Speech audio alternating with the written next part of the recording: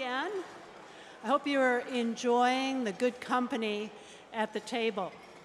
It's an exciting time for all of us research advocates as we work to translate the momentum of amazing accomplishments in 2015 and turn that into a lasting movement that puts research to work to forever change the way we treat and prevent disease.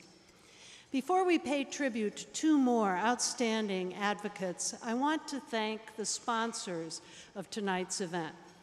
A special thank you to our dinner host, Janssen Pharmaceutical Companies of Johnson & Johnson. Truly, you make this evening possible. And many thanks to our presenting partner, Lilly. Also, warm appreciation to our program partners, Aetna, the American Medical Association, Amgen, Merck, Pfizer, Pharma, and Sanofi. To our patron sponsors, CQ Roll Call, and our contributors, Novartis Oncology, Partners Healthcare, and Us Against Alzheimer's Network. And we extend deep gratitude to the generous benefactors who support this evening's celebration with multi-year support for awards that we present. The Gordon and Laura Gund Foundation, the Rosenfeld Heart Foundation, Dr. Raymond R. and Beverly Sackler, the Whitehead Charitable Foundation and the Whitehead Institute, and the Jeffrey Bean Foundation. You will find recognition of all of tonight's supporters on the screens this evening, on signage, in your program, and on our website. Please know how much we value your support and partnership. We sincerely thank you.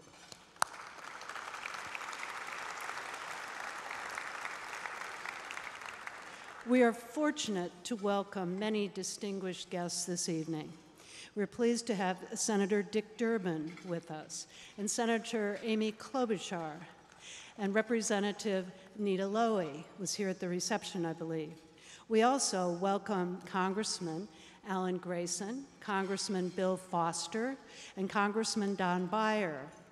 And we are joined by several former members of Congress, John Porter, Governor Mike Castle, Kwesi Mfume, all three of whom are members of the board of Research America, and Dennis Moore, and former Majority Leader Dick Gebhardt.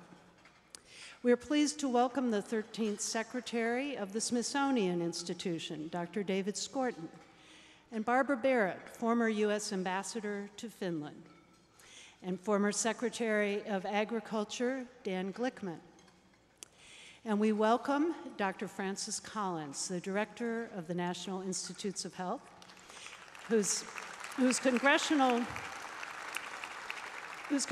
testimony this morning gave us an uplifting glimpse of the future, thanks to research.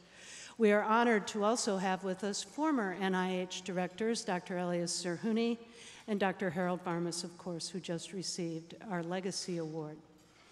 And it's an honor to see many wonderful leaders with us this evening, including Dr. Rob Califf, the Commissioner of the Food and Drug Administration, Dr. France Cordova, the Director of the National Science Foundation, Dr. Joe Selby, the Executive Director of PCORI, the Patient-Centered Outcomes Research Institute, Dr. Carolyn Clancy, the Assistant Deputy Undersecretary for Health, Quality, Safety, and Value of the U.S. Department of Veterans Affairs.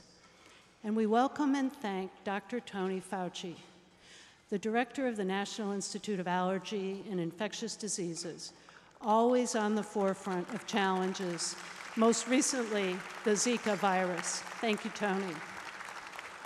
And I extend a warm greeting to the many directors of NIH centers and institutes who made time to join us this evening.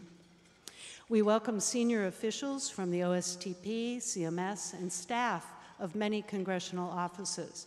It's important to us that you made time to be here. We have a special guest, Miss USA, Olivia Jordan. She's a strong advocate for medical research, particularly in the fight against ovarian cancer. There are a number of past winners of Research America's Advocacy Awards in our company tonight. Thank you for joining us and for all you are doing in your way as an advocate and as a leader for research. And I salute all of our distinguished honorary chairs, all of whom are listed in your program and many here with us.